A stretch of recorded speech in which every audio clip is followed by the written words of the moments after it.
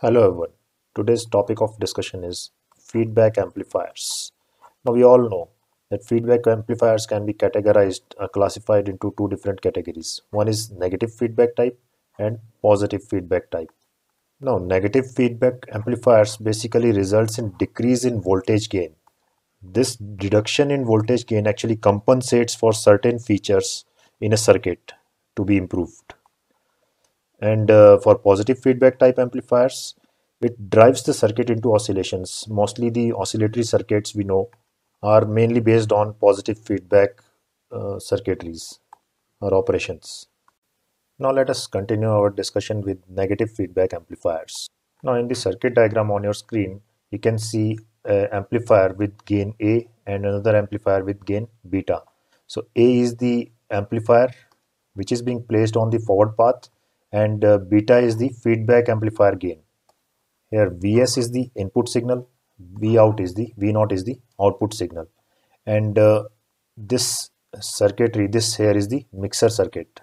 Now the arrangement for both the feedback types is almost similar. In forward path we'll be having one amplifier with gain A, and on feedback path we'll be having one amplifier with gain beta.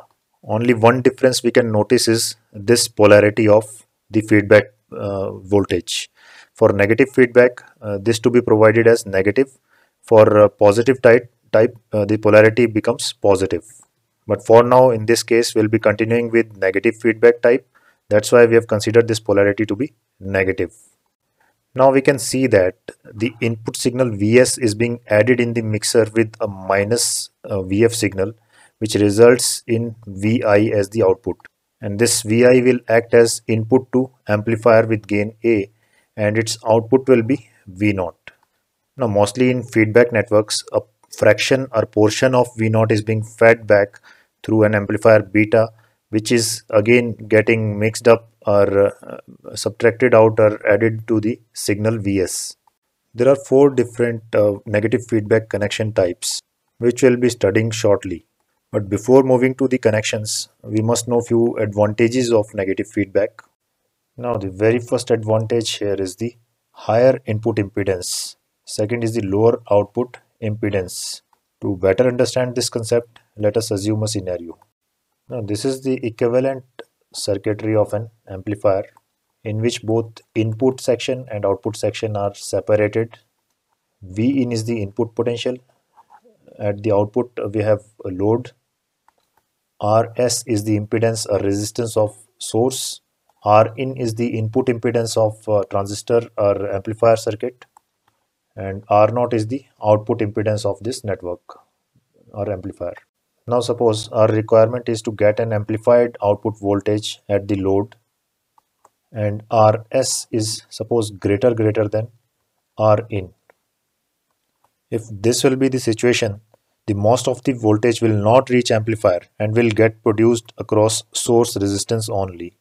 Okay, as there is no point in developing potential at Rs, it will be of no use. That is the reason why we maintain Rin greater than Rs, so that the greater potential will develop across Rin, or in other words we can say it will be having an higher input impedance. Likewise, if we'll be having R0 greater than our load, the maximum potential will be developing across R0 only, and this will result in the wastage of voltage within amplifier itself, and a very small amount or fraction of that voltage will be reflecting at load. So to make maximum of potential available at load, we maintain this situation. I mean, we maintain output resistance of amplifier less than the resistance of load or impedance of load. Alternatively, we can say that the R0 or output impedance is smaller. So to have proper voltage amplification in voltage amplifiers, we need to maintain higher input impedance and lower output impedance. So by having this negative feedback, we'll be achieving this condition for better amplification. So there are other advantages as well, like improved frequency response, reduced noise, more linear operation, and better stabilized voltage gain. But to develop the understanding of all these, we just have to develop a mathematical understanding of the negative feedback amplifiers. So let's do it. So this is the same old negative feedback amplifier circuitry where Vs is the input signal, Vi is the what we are getting after subtraction of Vs and Vf, and V0 is the output signal, a fraction of which is being fed through beta to this mixer. So mathematically, if I have to write Vi, I'll write Vi equals Vs minus Vf, right? At mixer, we are actually subtracting out Vf from Vs, right?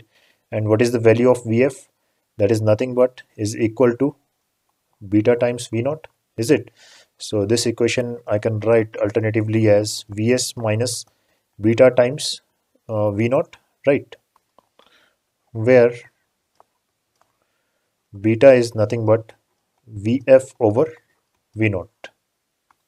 Now we also know that Vi is the input to the amplifier A with gain A, and it will produce an output V0, right? So V0 will be simply equal to A multiply Vi, or we can write it alternatively as V0 equals A multiply, I'll substitute this whole thing here, Vs minus beta V0, correct? If we expand the brackets, the equation will become A Vs minus A beta times V0. Now let us take the V0 things on one side and Vs on another side. So it will become V0. I'll take V0 common from here. V0 1 plus A beta equals A times Vs, is it? Just rearranging this equation a bit, we can write V0 over Vs equals A over 1 plus A beta, right? Or we know this V0 is nothing but the output potential. Likewise, Vs is the input potential. So output over input is nothing but the gain, voltage gain, correct? I can represent this voltage gain as A of F. So this is the final value, or I must say this is the voltage gain of this amplifier, negative feedback amplifier. Now if we talk about the gain, now from this equation we can clearly see that it could have been simply A if no feedback were there, right?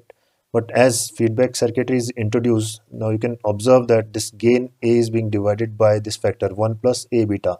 So that means we are having better control and better stabilization on gain. Or you can say the gain is basically reduced by this factor 1 plus A beta. If I say more precisely about stabilization of the amplifier circuitry, then we should know that this particular arrangement is having an important advantage, that the resultant gain of the amplifier can be made independent of transistor parameters or the supply voltage variations. Actually, for making negative voltage feedback in an amplifier to be effective, the designers deliberately makes the product A beta much greater than unity, right? Greater than unity, so that we can easily neglect 1 in comparison to A beta in the relation 1 plus A beta. So ultimately this equation of gain becomes equal to A over A beta, or else simply we can cancel out this thing A with A. So I'll be getting 1 over beta. Now from here you can clearly see that the gain only depends on this feedback fraction 1 over beta. That is only on the feedback circuit parameters. This feedback network is usually resistive in nature. It is a resistive network or a voltage divider network. That is why it remains unaffected by changes in temperature variations in transistor parameters and the frequency parameters. Right. That is how it is offering extremely stable gain values and obviously the improved frequency response. Just like the improvement of gain responses and frequency responses, the negative feedback shows an advantageous side over distortions. I mean, it reduces the distortion or noises. Okay, this equation which we have derived for gain of negative feedback amplifier can be made applicable to distortions as well. Mathematically, the feedback distortion value can be represented as df equals d over 1 plus A beta, or in similar way we can write noise NF equals the feedback noise will be equal to N over 1 plus A beta, where D and N are the distortions or noise without feedback, and DF and NF are the distortion and noise with feedback. So mathematically it can be proved that the total distortion D or total noise N is basically divided by a factor 1 by A beta, or is reduced by this factor 1 plus A beta. So that is how we are actually achieving the reduction in noise and distortions in negative feedback amplifiers. Next we have to discuss is the feedback connection types for negative feedback amplifiers. So there are total 4 feedback connection types: voltage series feedback type, then voltage shunt feedback, current series feedback, and current shunt feedback. Now the terms voltage and currents are being used to define the connections at the output side of the network. Likewise, series and shunt basically defines the connection on the input side of the networks. Voltage term actually refers to the connecting output voltage as the input of the feedback network. Current actually refers to the tapping of some current from the output section through the feedback network. Likewise, series refers to the connection on input side. We have actually connected the feedback voltage in series with the input voltage Vs. And for a shunt connection, the feedback current is being connected in parallel with the input current Is. I will elaborate on these in upcoming videos. Till then, thank you and have a nice day.